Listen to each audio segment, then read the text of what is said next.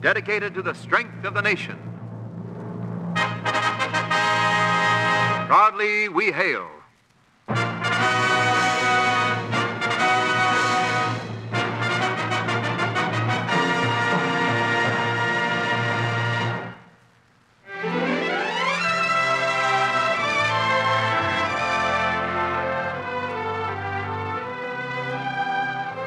Yes, Proudly We Hail, starring Gloria DeHaven in Perilous Journey, United States Army and United States Air Force presentation. Now here is our producer, the well-known Hollywood showman, C.P. McGregor. Thank you, and greetings from Hollywood, ladies and gentlemen. Welcome to the Theater of Stars, where each week your motion picture favorites appear in plays we know you'll enjoy. Today our star is Gloria DeHaven, and the title of our story, Perilous Journey. We'll have the curtain for Act One right after this important message from Wendell Niles. When a man wears the uniform of the United States Army or the United States Air Force, he puts on pride with his clothing, pride in his job, in the service of which he is a part, in himself and in his country. Whenever the uniform appears, honor goes with it, and the understanding that the uniform of a soldier or airman of the United States is a symbol of freedom and democracy. These are facts to be remembered by all of us. The uniform of the United States is proud and honorable wherever it is worn. Now, once again, our producer. The curtain rises on Act One of Perilous Journey, starring Gloria DeHaven as Judith Kent.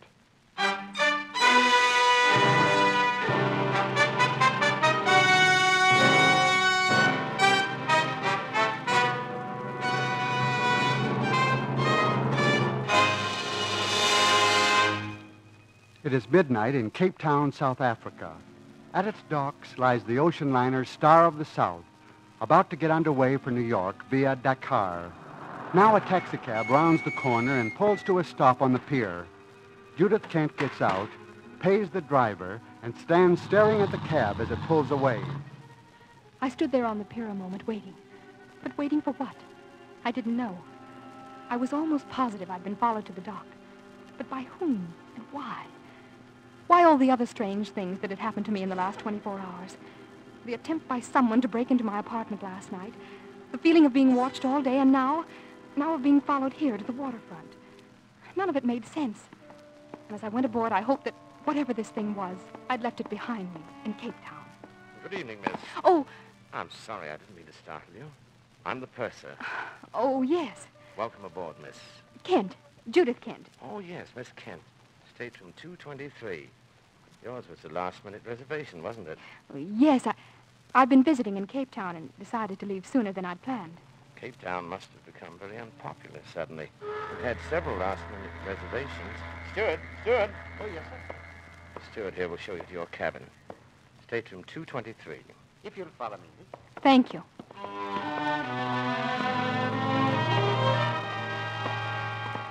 I followed the steward down the deck a ways, then stopped and looked at the dock, which was sliding slowly away from us now. When I looked up, the steward was out of sight around the corner. I started after him, turned the corner, and... Sorry. I wasn't looking where I was going. Did I hurt you? No, not at all. I'm all right. Sure? You look so startled. Oh, I guess I'm just a little nervous. Oh. My name is Greg Mitchell. I'm Judith Kent. Judith. You know, they talk about bumping into people. This is the first time I've ever done it literally. I guess it's the first time for me, too. Much better this way. I might have had to wait days for an introduction.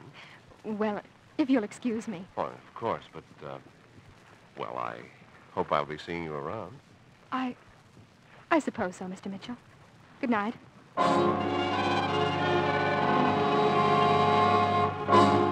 I went to my stateroom, unpacked, and went to bed.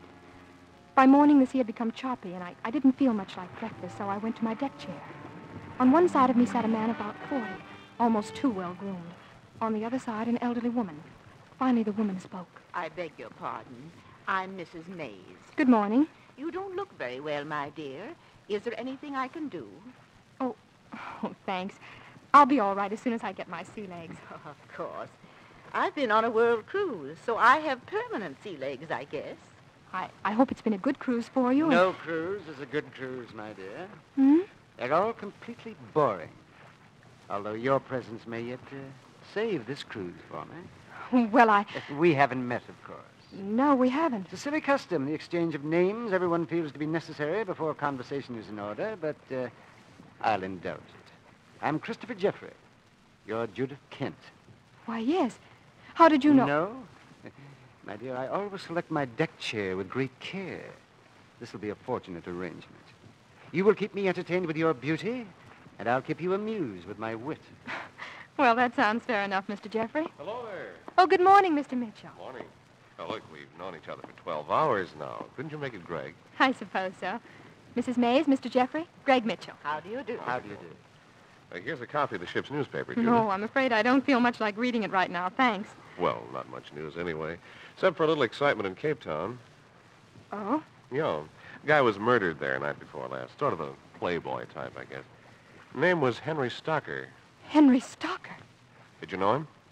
Yes. Yes, I did.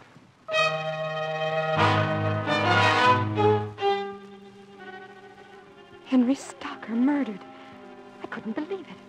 Why, I'd had dinner with Henry in Cape Town the night before last, the very night he'd been murdered. He told me he was also going to New York soon.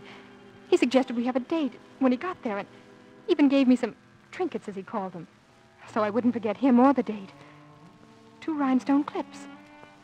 Why, yes, I was even wearing one of them right now on my jacket. The other was on my coat in the closet. Now Henry was dead. Murdered. I'm sorry if I upset you. I didn't realize. What? Oh, it was just rather a shock. Did you know him very well? Not really.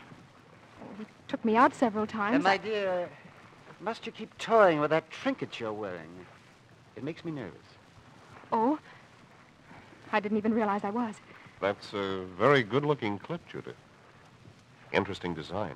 I will never comprehend why women feel it necessary to adorn themselves with cheap costume jewelry. It's possibly some sort of throwback to the primitive. If you'll excuse me, I think I'll walk around a bit. I'll see you all later.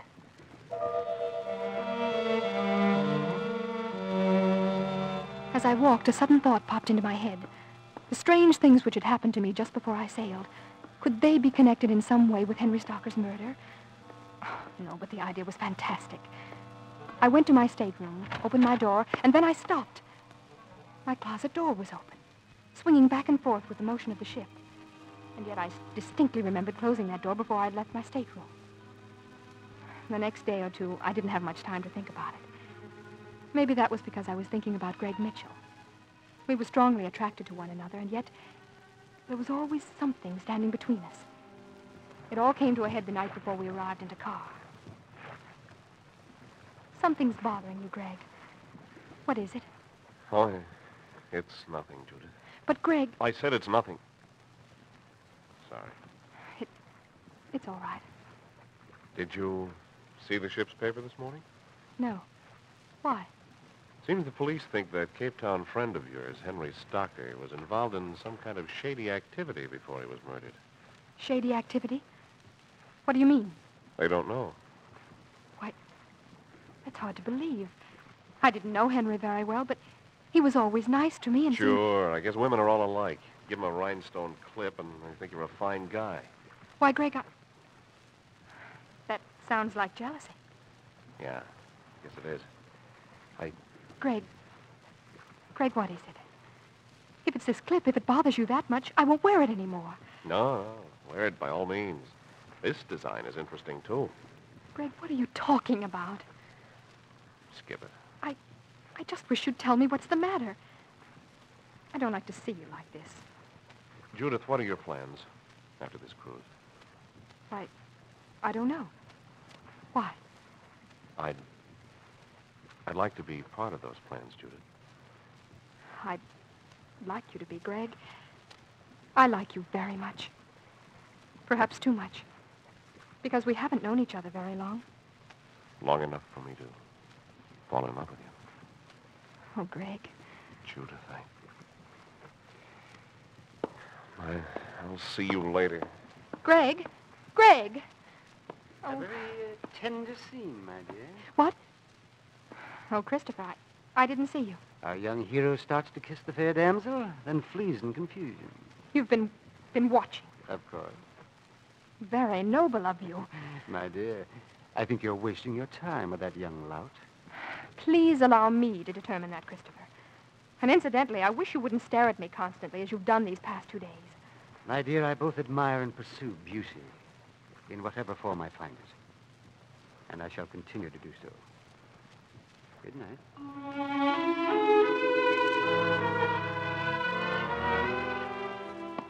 I went to my stateroom, opened the door, and turned on the light. I couldn't believe it, but there it was.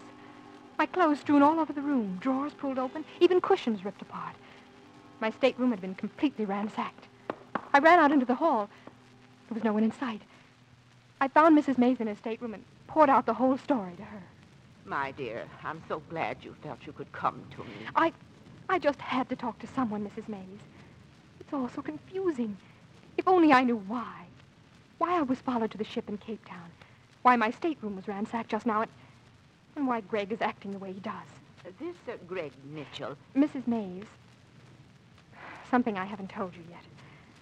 This evening, Greg referred to the fact that Henry Stocker had given me this rhinestone clip on my coat. Yes? I've never told Greg that Henry gave me the clip. You're sure of that? Yes. How does he know so much about me? And what does he want? He seems like such a nice young man. Yes, but what is he really? Oh, and there's one more thing, the worst of all. What is it? I think I'm in love with him.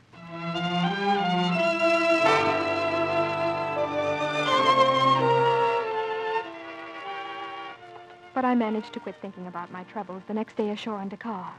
Mrs. Mays and I both enjoyed ourselves. Along in the afternoon, she became tired, but I wanted to do some more shopping, so we arranged to meet at dark in the lounge of the hotel.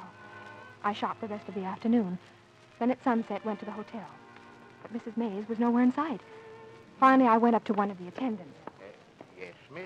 Oh, I was supposed to meet a Mrs. Mays here. Have you... Oh, you're Miss Kent. Why, yes. Yes, here's a note for you. Oh. I decided to take a walk in the garden. Please meet me there, Mrs. Mays. Oh, thank you, Porter. I went out on the terrace and down into the garden. It was dark now, and I couldn't see Mrs. Mays anywhere. I started to go back, but suddenly a bush rustled behind me. I tried to turn around, but something dark and soft slid quickly over my head, like a blanket. I struggled. I was pressed tighter against my face. I couldn't even breathe. Everything started whirling, and my lungs felt as if they would burst. And then everything went black.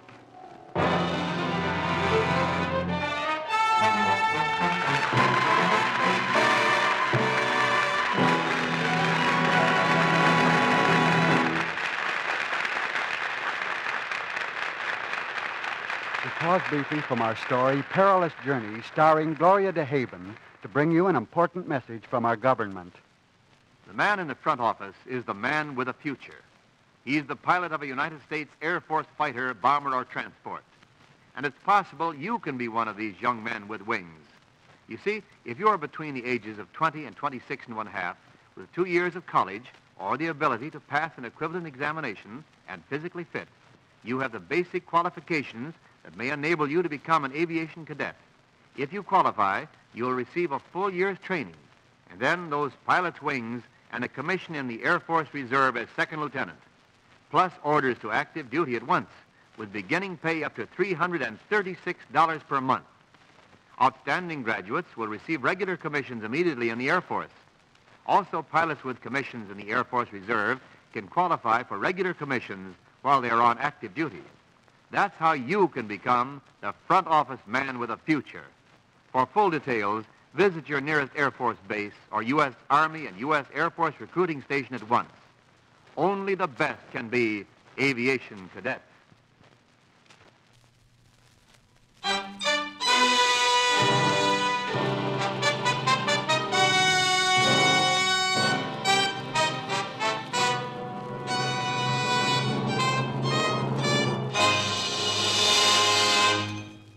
The curtain rises on Act Two of Perilous Journey, starring Gloria DeHaven as Judith Kent. Judith lies unconscious in a hotel garden in Dakar, West Africa, victim of a mysterious attack which has climaxed a strange series of events, beginning when she boarded a ship in Cape Town. After what seemed a long while, the blackness began to fade. It seemed to me I could hear someone calling my name. The voice grew louder and louder until I suddenly found myself lying there, still in the hotel garden. Judith!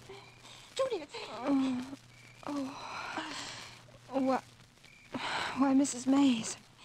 Thank heavens. I was afraid. Oh, you're all right, child. I think so. Here, let me help you up. What in the world happened? I don't know. When I got to the hotel lounge, they handed me a note telling me to meet you here in the garden. What? Why, I didn't write any note. You didn't? Well, then who did? And why? Oh, but why all the other things? It's like being in a dark... I just can't stand it much longer. Oh, there, child. I know. I'm sorry. I'll be all right. I'm just tired. Of course. Here, pull your coat up around your shoulders, dear. It's chilly out here. Yes, Mrs. Mays. What is it? The clip. The what? The rhinestone clip Henry Stocker gave me. The one I've been wearing on this coat. It's gone. Are you sure you were wearing it today? Oh, yes. Mrs. Mays, you don't think that's why I was choked? Because of the clip? Oh, wait. Greg was interested in the clip. Judith! Oh, Judith, look. There's Greg Mitchell coming toward us. Come on. You don't want to talk to him? No, I just want to get back to the ship. Please, let's hurry.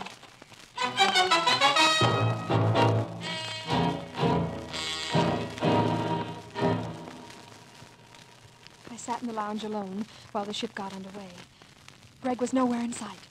Good evening, my dear. Oh, Christopher. Did you have a pleasant day ashore? Not particularly. Personally, I don't like these tropical ports. They're not safe. The natives are such thieves. Only very briefly. Would you care for a cocktail, my dear? No, thank you. Good night.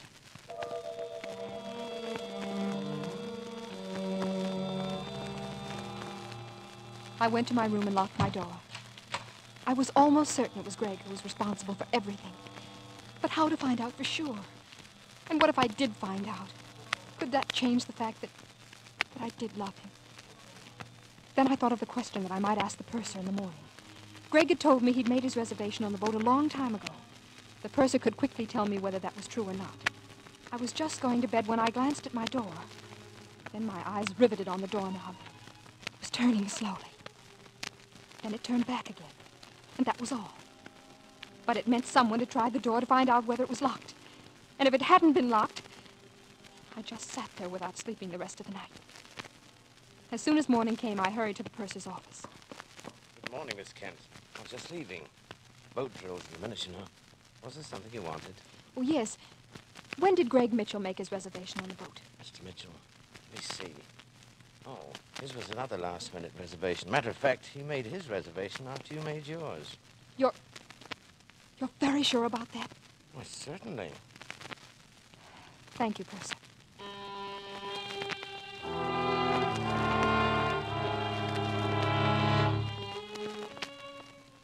So now I knew. It was simple as that. Greg had lied to me. The purser handed me a copy of the ship's paper and left. I started back to my stateroom, just as the signal for boat drill sounded. I knew every passenger was supposed to report to his lifeboat, but I just wanted to be alone. Hello, Judith. Greg, Let's talk. please leave me alone. Judith, Get out of my way. I want to know what's the matter. Oh, nothing's the matter, Greg. I just made a mistake. That's all. Mistake? Yes. I was foolish enough to think it was I you were interested in, instead of Of what? I don't know. It doesn't matter. Look, Judith, a job's a job. Let go of me. Judith, come back here, Judith.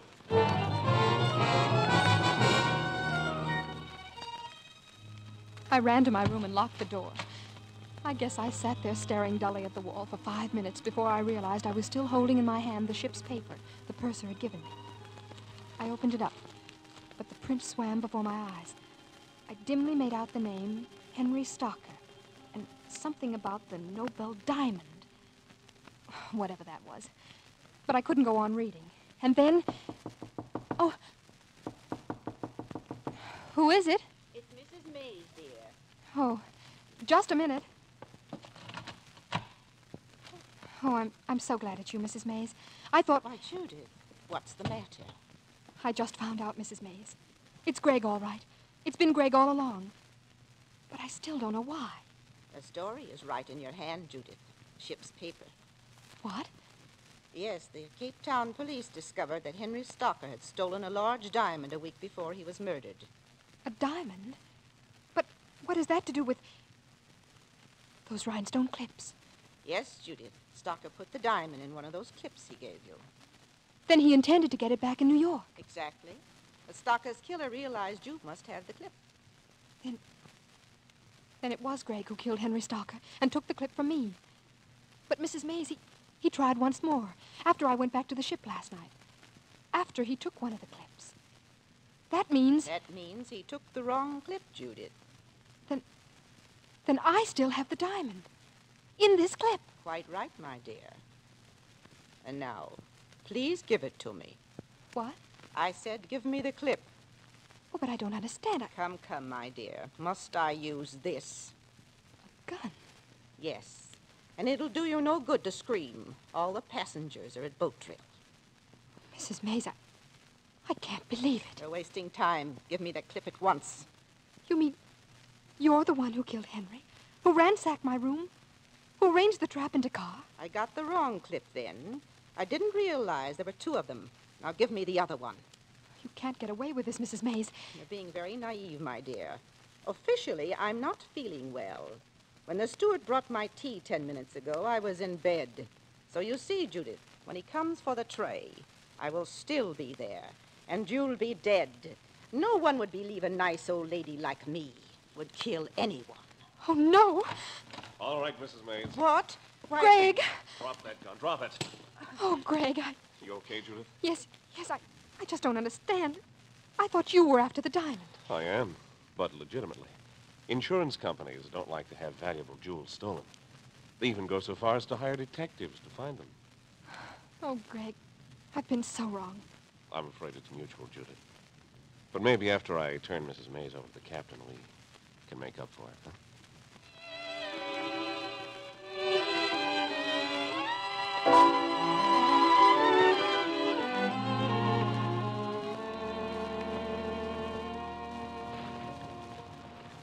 So that's what I meant when I said the suspicions were mutual.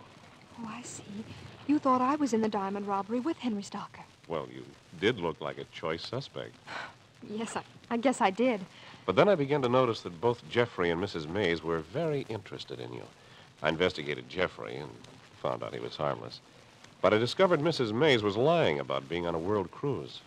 I figured she might be lying about a few other things, too. But how did she know I was in my room during boat drill? I told her. You did? I had to find out if she was the one. When she started for your room, I knew she was. I followed her. Oh, it's just like waking up from a nightmare, Greg. I'll bet. Thinking I was after you, and of course I have been after you, but not exactly that way. Judith. Uh-huh. Maybe when we get to New York. Not maybe, Greg. Oh, yes. Darling. Look, just one thing. Mm-hmm. Do me a favor. Of course. What is it? The next time anybody gives you a rhinestone clip, kindly throw it in the nearest ocean. Oh, I will, darling. I promise you.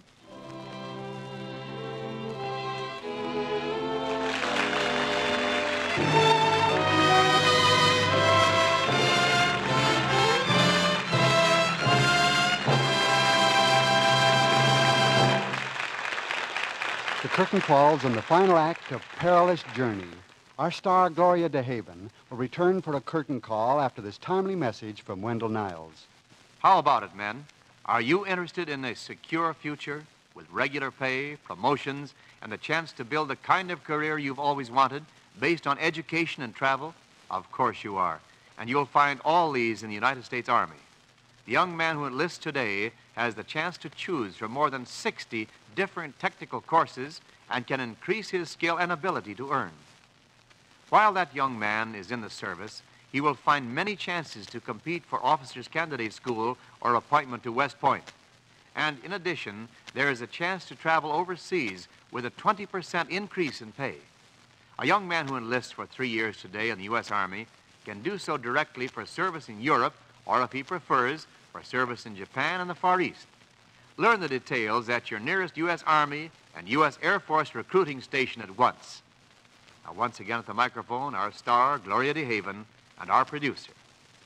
Gloria, we certainly welcome you back to Proudly We Hail. Thank you, C.P. Of course, everyone knows how beautiful you are, but you're devastating, more beautiful than ever. My goodness, all these compliments. Then my little vacation did some good after all. We missed you in pictures, but wait until the folks see you in your newest at MGM. Correction, C.P. I'm doing one at Universal now, alone out. But I hope they'll be as kind as you've been. Fact is, I wish folks could see you right now. Wonder if I could describe that very striking outfit you have on. I dare you to try. First, well, I know you have a new short hairdo, beautiful blonde, soft curls, by the way. You're doing all right. Do you want to try for $4? Next, a little white collar and cuffs, pilgrim style. PK. Now you have $4. Want to try for $8? A cameo brooch and a small blue and white, sort of a snowflake dotted dress. Yes. Now here's where you go back to $8. Leg of mutton sleeves, and here's the part I like, a bright red, knife-pleated apron. Why, you look like an old-fashioned print from a Currier and Ives or Priscilla Mullins just off the Mayflower. Why, C.P., it's the very latest fashion. It's known as ensemble colonial tablier. That's what I mean, an old-fashioned pilgrim outfit with an apron. I wonder how Adrian would like my description. You hit the jackpot, C.P. But you like it. Like it? You're a dead ringer for Priscilla. No wonder John Alden blew his top over her. Why, thank you, sir. And, C.P., I've enjoyed every minute of my visit here with you. And I hope you'll ask me back again soon. Now, what have you in store for all of us next week? Next week, Gloria and ladies and gentlemen, we present beautiful June Havoc and Two's a Crowd. It's a fast-moving comedy romance that you won't want to miss. I'll be listening. Goodbye, C.P. Goodbye, Gloria DeHaven. Be sure to join us next week, ladies and gentlemen, when we bring you June Havoc and Two's a Crowd. Until then, this is C.P. McGregor saying thanks for listening and cheerio from Hollywood.